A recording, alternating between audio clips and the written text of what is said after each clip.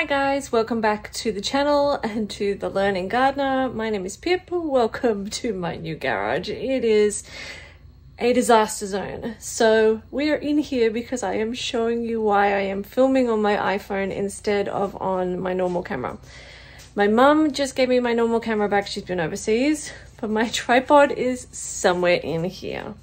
Hi bird, where it is, I don't know. And to be honest, I don't have time to look for it.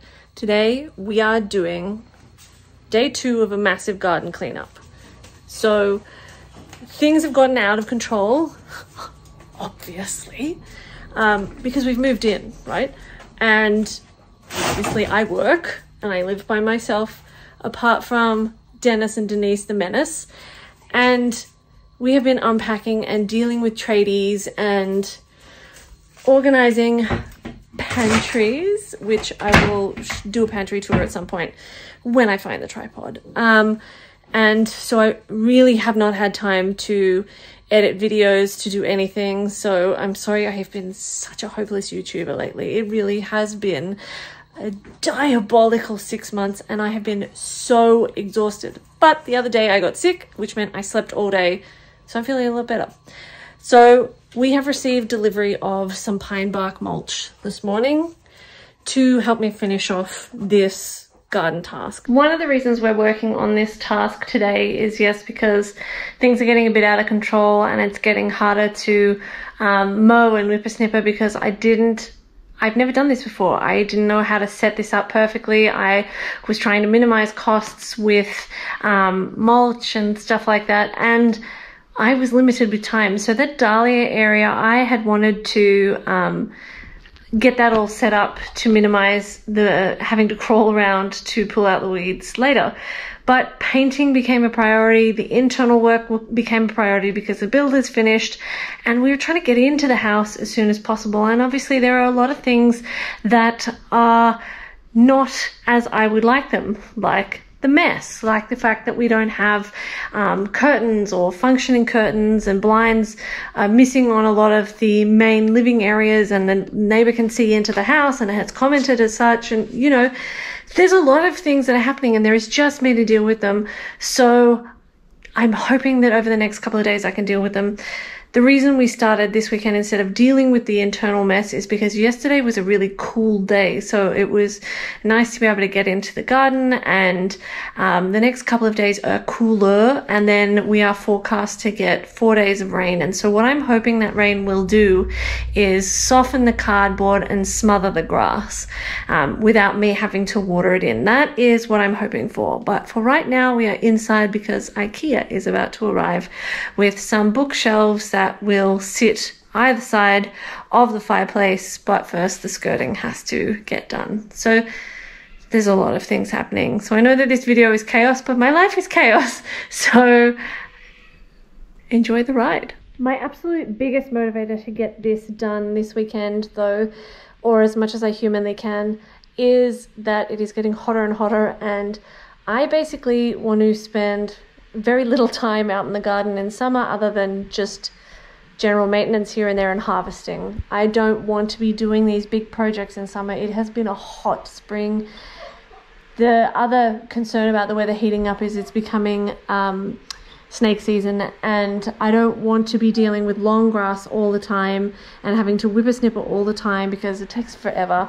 But more, I'm concerned about the snakes, and I don't want the puppies to go lizard hunting and find a snake. In some places the wood chips have worked better than others, but this is where you can see the cardboard still present from when I initially laid these garden beds, and these ones were one of the first ones, and they were maybe 4 or 5 months ago at least, and the cardboard's still there. But if I brought the whippersnipper through, it would break down pretty easily.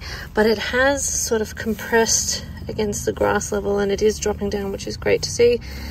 So I'm going to come in and whippersnipper some of this. The idea with tidying this all up is to make it easier to manage. So on the ones with weed matting underneath, because I ran out of cardboard, whenever you whippersnipper around the edges, it gets tangled in the weed matting, and I'm not convinced that the paint on the beds is not going to get damaged by the whippersnippering because it seems to scratch very easily. So the idea would be to tidy up these garden edges so that I can easily run a mower through here, in which case I'm probably going to change this to a different mulch on the edges and then have the pine bark in between, or I'm going to pine bark it all. With my first order of mulch, and you can see it's been a while since I've whippersnippered, although I just sort of did a quick job. I had mulched in between all of here, but then I realized I wasn't going to have enough mulch to do the other side, and then it seemed like a really wasteful exercise.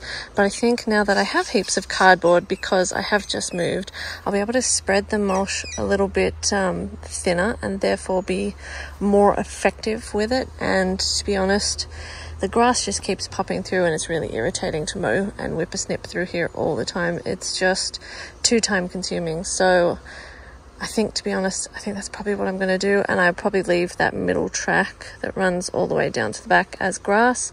The puppies do not seem hindered by the mulch at all.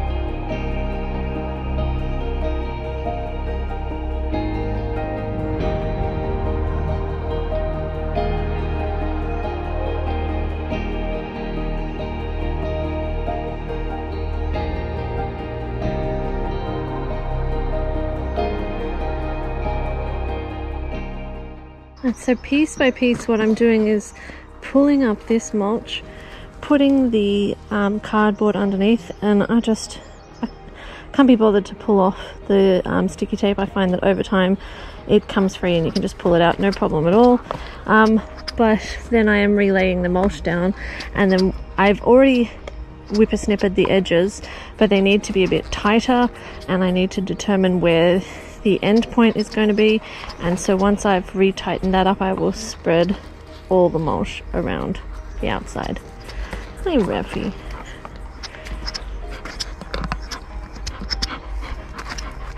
As I'm cleaning and snipping around the garden beds, this is a really perfect example of why I'm not just going to rim around the beds with the mulch, because that's what I did here, because there's weed mat underneath, and you can see the grass is just completely taken over, and it's just not worked as an option. It really needs to be total smothering. I had also thought about using the other mulch to line around the edges of the bed rather than fill in this entire section, but you can see with whippersnippering it just tosses that mulch everywhere and it gets covered in grass.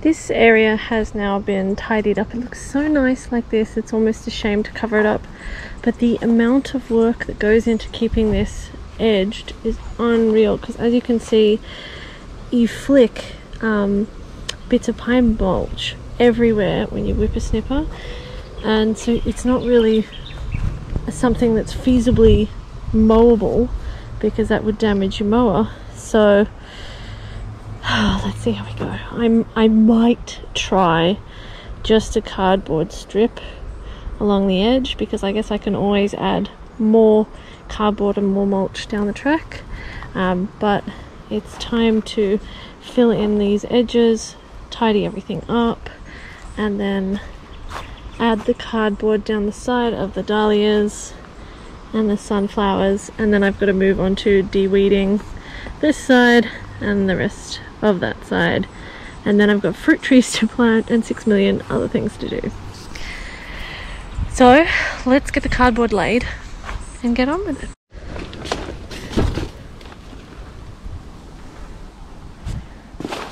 You sunbaking bird. You look a bit hot, my beautiful girl. I think despite the large amount of cardboard that has accumulated on the desk, on the deck, I think by the time I actually fill up just in between the garden beds, I'm not going to have enough to run lengthways. So I'm going to have to dig out my knife and cut off some strips to finish off the ends. But I think for sure I'm going to run out of cardboard by the time I get to the ends of these aisles. So I'm going to save it and use it on the more important areas first. And maybe this is just a garden design flaw.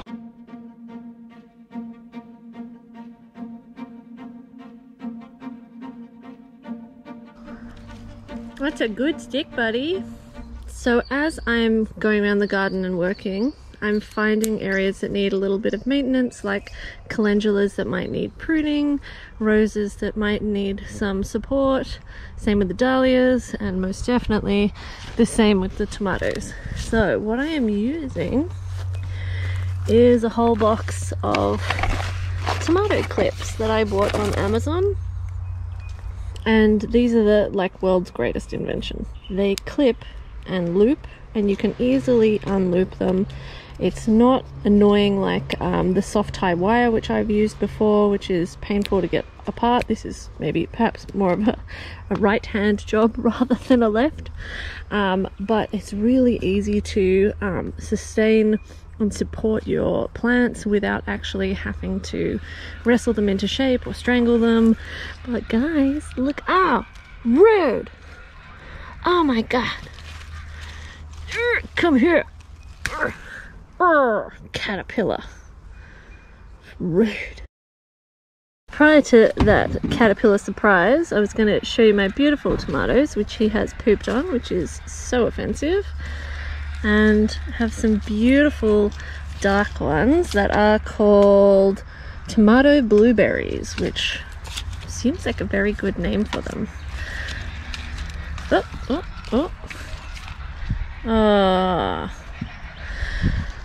I really hesitate with netting because then it becomes one giant mess. But last night I saw that my nemesis from my Sydney garden had returned. Squash bug. No. And that nemesis is a cockatoo.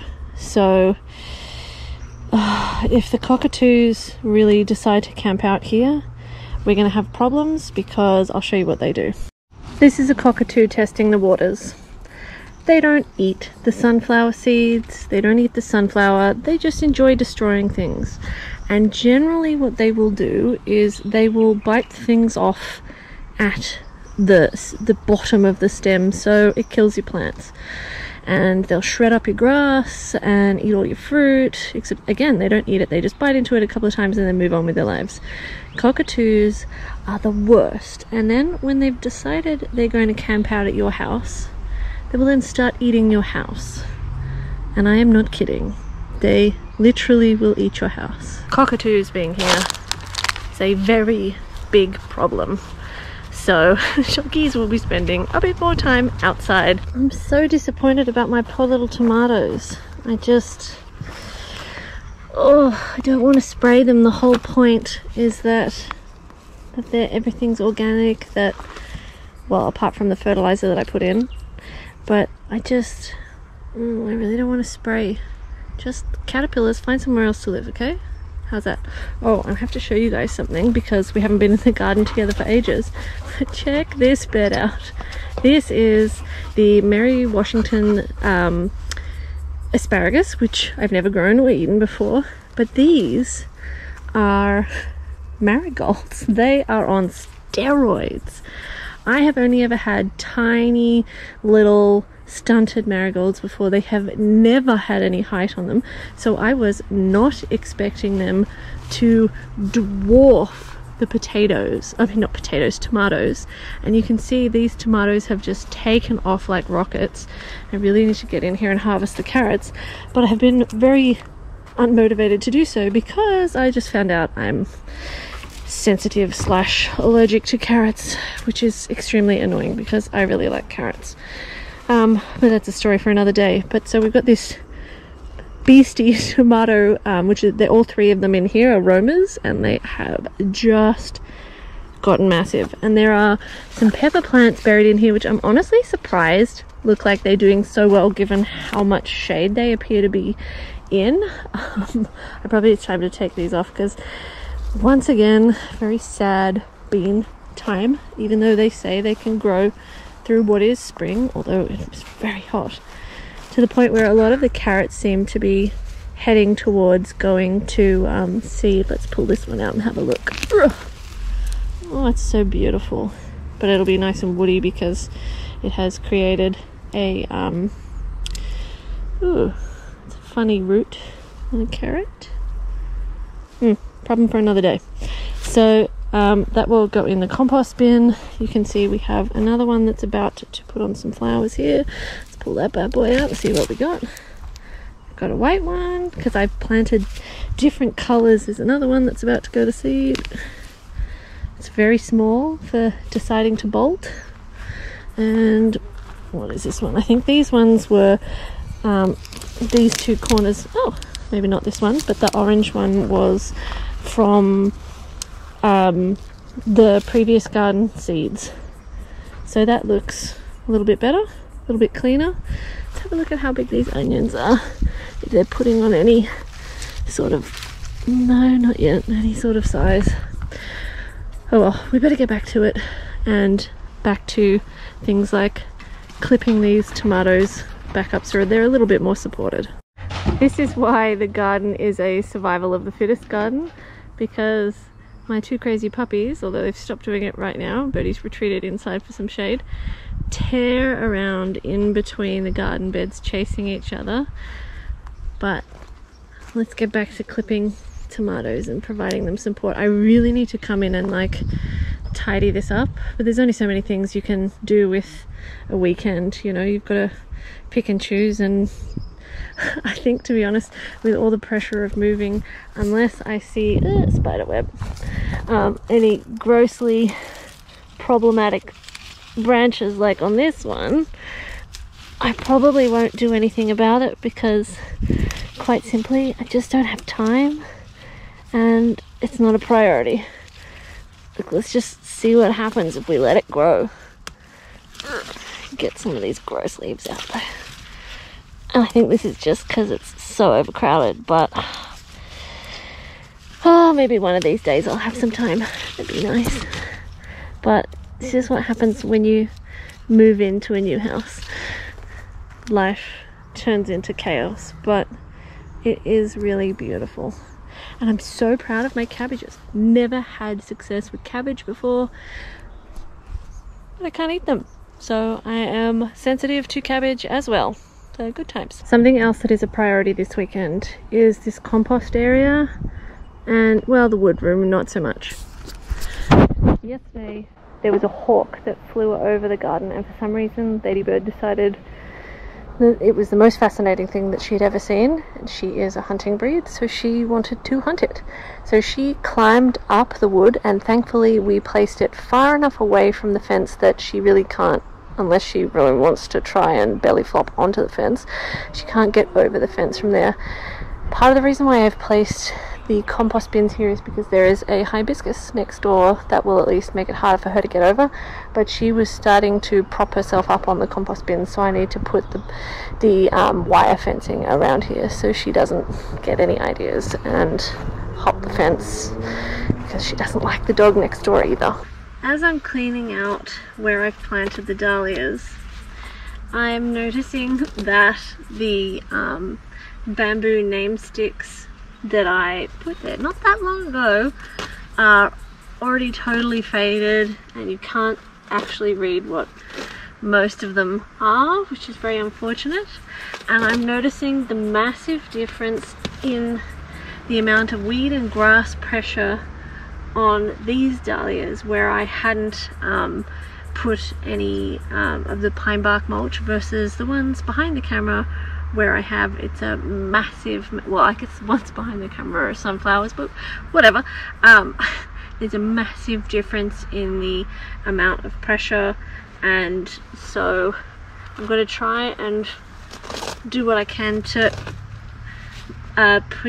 create some cardboard.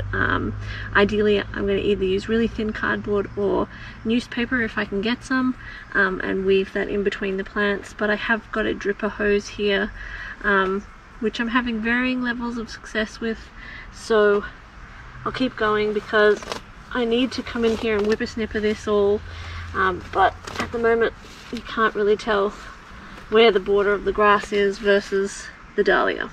Something really unfortunate about this garden is that everywhere there is glass, and one of the reasons why I'm pretty keen on mulching and redoing this whole garden is to try and find as much of it as I can. The other day I found a shard of a bottle neck, and I just don't know how the puppies haven't cut themselves yet, but thankfully they haven't. So here's a perfect example.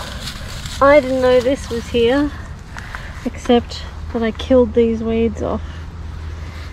Don't understand how you would leave so much glass in your backyard. Okay, so that's all I've done for today. I have cleared out some more beds, but I have tidied up quite a lot through here.